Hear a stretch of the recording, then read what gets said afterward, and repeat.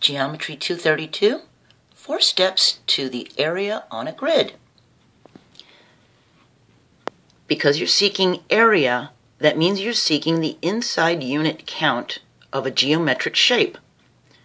So there's going to be 3 or more ordered pairs that need plotting on a grid to make that shape. See? These are all the points you would need depending on the shape.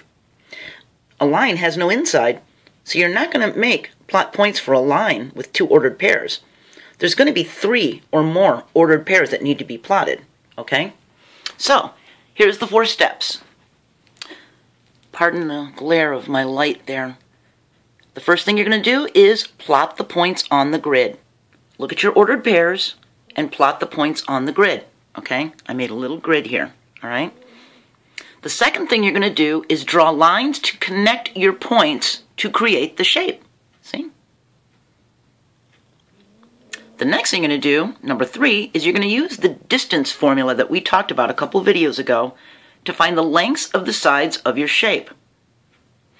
3 sides means 3 distances, 4 sides means 4 distances, etc. So, in my case here, we had 4 sides, so I needed to find 4 distances. So this is where the hard work comes in. We have to do the distance formula 4 times. Luckily, I chose some easy ordered pairs to work with. So here's the first one. We're going to do the line AB right here, okay? So what we are going to compare is A and B, okay? That's the 2 ordered pairs we're going to be working with because that's the line we're doing. So when we're discussing x-coordinate 2 and x-coordinate 1, these are the 2 we're going to be doing. When we go to do line AC, that's going to be the first ordered pair, and that's going to be the second ordered pair. When we go to do BD, that will be the first ordered pair, and that will be the second ordered pair for the formula. See? And we just mix and match. So, the first ordered pair is 2, 4, and 2, 1.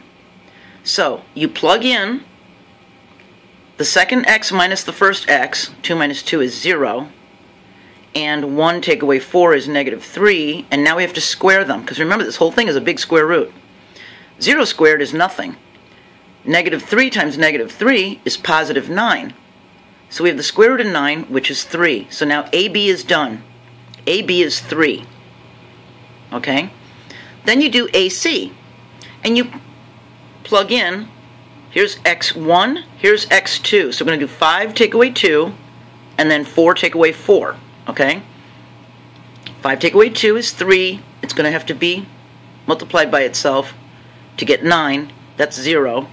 So the square root of 9 is 3. So now we have another 3.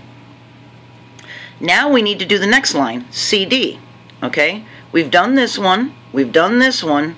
Now we're going to come down this side with C and D. So now that's the first ordered pair, and that's the second ordered pair. 5 take away 5 is 0. Right here.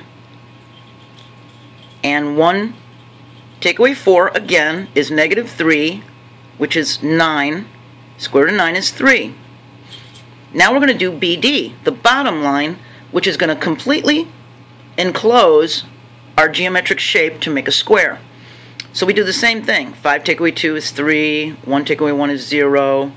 3 times 3 is 9. Square root of 9 is 3. So now we got a bunch of 3s, so we realized, oh, we made this square. So the last thing you're going to do is use the area formula for the shape you created, square, to find its area. To find the area of a square, it's length times width. So 3 times 3 is 9. The area is 9. Wasn't that easy? Now I'm sure there's going to be some really difficult octagon or, you know, some big-sided figure or some triangle that might give you some difficulty. But this is the basis of how you're going to do it, the basic info on how to do this. Try horsing around with other rectangles and squares. Get the hang of it. Remember that however many sides your shape has is how many distances you're going to have to figure out. Alright? This was easy. You can do this. Keep going. You're doing great. Bye.